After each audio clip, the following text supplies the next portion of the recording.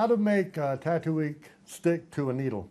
A lot of people are under the misconception that I think they think that the tattoo ink is actually injected into the skin, and that's not correct. The pigment doesn't actually stick to the needle. That's the really, you don't want that to happen. The needle rides in and out of the tube here, and the pigment stores when you dip your machine into the ink cap, hit the foot switch. The suction from the needle going up and down draws pigment up into this reservoir. Once you've got that filled up, when you hit the foot switch and touch down on the skin, when that needle touches the skin, that ink releases. And it's a gravity-fed operation, so there's no injecting of ink at all. It just, the gravity from the machine being held up, the needle touches the skin, the pigment starts to run out, and that's when you start to move your hand along and make your line.